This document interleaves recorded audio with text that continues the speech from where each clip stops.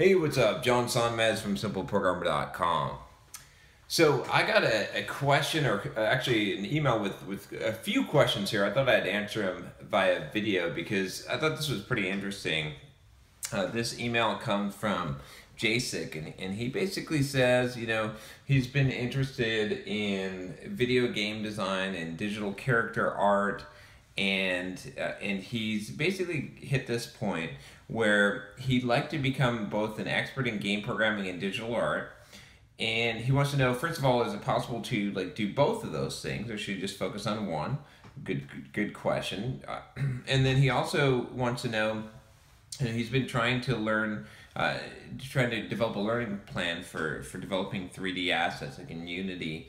And he sees he's gotten some books and resources and stuff and done some training, but he sees these sort of really advanced things that are in the Unity assets. So when he can't find anyone that's teaching these things, like how does he find them, and where should he go for that? And then finally he talks about this idea of if you've seen my 10 steps to learn anything quickly course.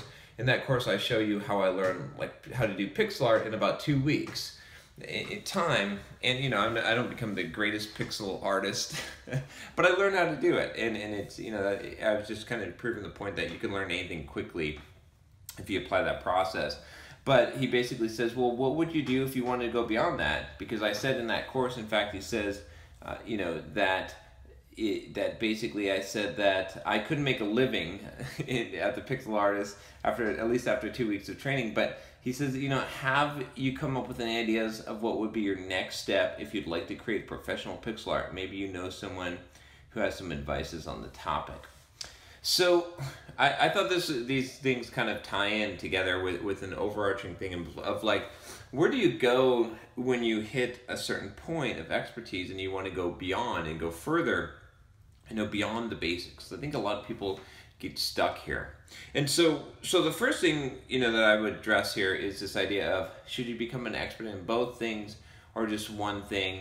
I think that, as far as the game programming and digital art, it makes a lot of sense to go down one path, to make the focus as narrow as possible, at least to start out, because you can go deeper with that and develop those expertise. But there's sort of this concentric circles, and then there's also parallel types of audiences. If you go deep and you become an expert in one thing, then you can sort of branch out. And I'm not following my own advice. So I sort of am, right? Because with Simple Programmer, right, I sort of built up a reputation in the developer industry on technical topics. Now, I didn't focus on one specific thing. I'd give myself that advice today, and it still worked out for me, but then I branched out, right? And you can branch out once you have that. And again, it was probably more of a struggle for me. I think that someone could probably get to where I'm at right now easier and faster by following the advice I'd give you now, which is basically go really, really deep with a specialty, become an expert in a thing, and then branch out from there. So, pick the one, pick game programming or digital art, and then become an expert in that. In fact, specialize even further in that. Don't just become an expert in game programming or just in digital art. I've got a whole series of video courses or videos on specialization.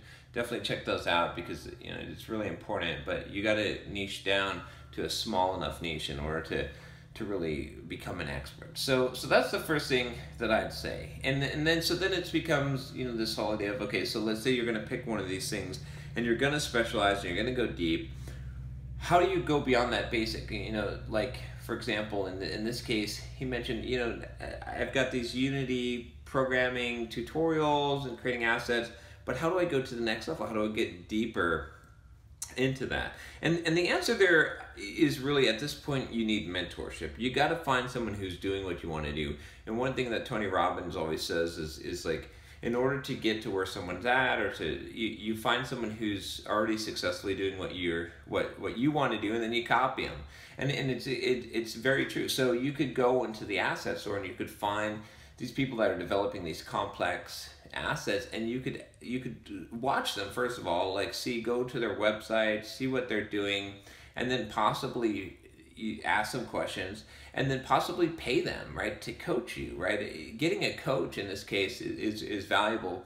I've hired coaches. I do some coaching. I'll put a link here. I'll have to warn you though, if you're interested in coaching, like I really don't take on very many people, and I've got some requirements. You can check out the link, but yeah, I do offer that sometimes because it can help you get stuck, right? Or it can help you get past being stuck, and sometimes it can help you get stuck, take you to the next level where you get stuck and you need the next level up. But I think that's where you have to go at that point, because you're not going to find super advanced stuff a lot of times, because that kind of stuff is really custom tailored and it doesn't sell as well, right? The beginner stuff, the basic stuff, and this is something just to know, like if you're selling stuff online, is you usually don't want to sell the super advanced stuff unless you're going to sell it at a really, really high price, because there's fewer people that are going to make it to that level. And so that's why you're going to find a lot more of the basic and the beginner stuff, because that's more profitable and it makes sense. If you want the really in-depth stuff, you're going to have to find coaches, someone to coach you a lot of times. So that's where I would go with that. And for anyone, it's not just for this particular thing, but if you get stuck and you're looking for the super advanced stuff, if you've got the basics down, the next thing to do is to find someone who's doing what you already want to do, copy them if you can. If you can't, because it's not in the public or it's not open enough, you're not seeing exactly what they're doing, pay them for coaching, right? I've paid a couple grand a month for coaching. Other people have too. It's a worthwhile investment, because if it gets you past the point where you're stuck, then you can make a lot more money. Then as far as going beyond the basics, right? For something like digital art, I talked about with the pixel art, what would I do if I wanted to become more professional at creating pixel art? Again, we're gonna look at this from the art perspective, but you could apply this from a lot of different things. If you want to go beyond the basics and become advanced, then like I said, we talked about the coaching kind of for the knowledge aspect of it, but the biggest thing is just going to be doing, right? So if you just took my pixel art example, if I would have continued on with that, and I just would have continued pumping out projects and just kept on doing it, I did this video on trusting the process, and I told my daughter, I was like, make 100 butterflies or 1,000 butterflies, whatever it is, and I guarantee you're gonna have one that looks good. And it's the same thing with pixel art. Is in that case, I would just keep on going, and that's gonna apply to more than just art, obviously, right?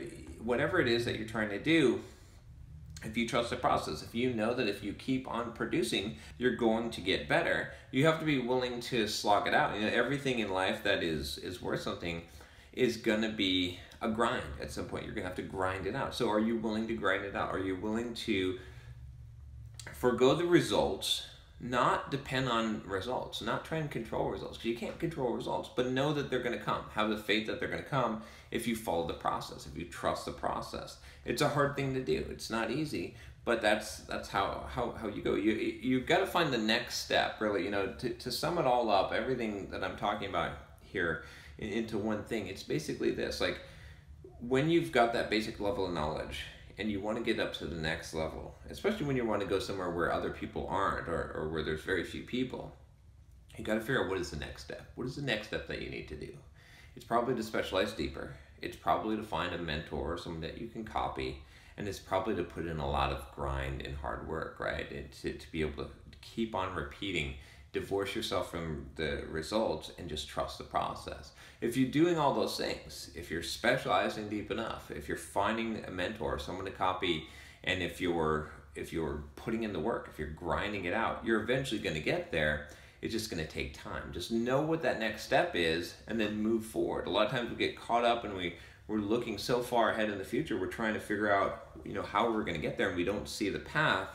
And it's good to have a vision of where you want to get. You got to have that goal in mind. That 5-year plan or whatever it is that you're never going to reach. That pot at the end of the rainbow of gold that you keep on adjusting your sails towards, but you got to zoom back down and you got to figure out what is the next step that I'm going to take practically right now, right? And realize that it's that cumulative effort. If you keep on taking the next step every day, if you keep on reevaluating your situation, if you keep on figuring out what is the next step I can take right now, that cumulatively, that is going to result in you reaching your goals. That's going to have a huge impact. It's just that a lot of people get overwhelmed and they don't think about just the next step that they need to take, and they don't realize, you know, what options are out there. It's there's not going to be a path. Once you get to a certain point, there's no longer a path. There's no longer a map, a trail. You know, as a beginner, there's a lot of maps. There's a lot of trail maps. Someone will give you the trail map and tell you this is the way to go.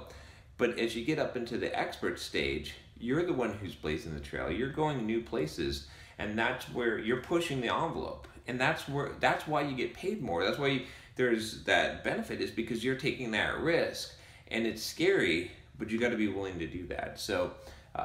Good question, Jacek. Hopefully this helps you. If you like this video, subscribe to the channel. Talk to you next time.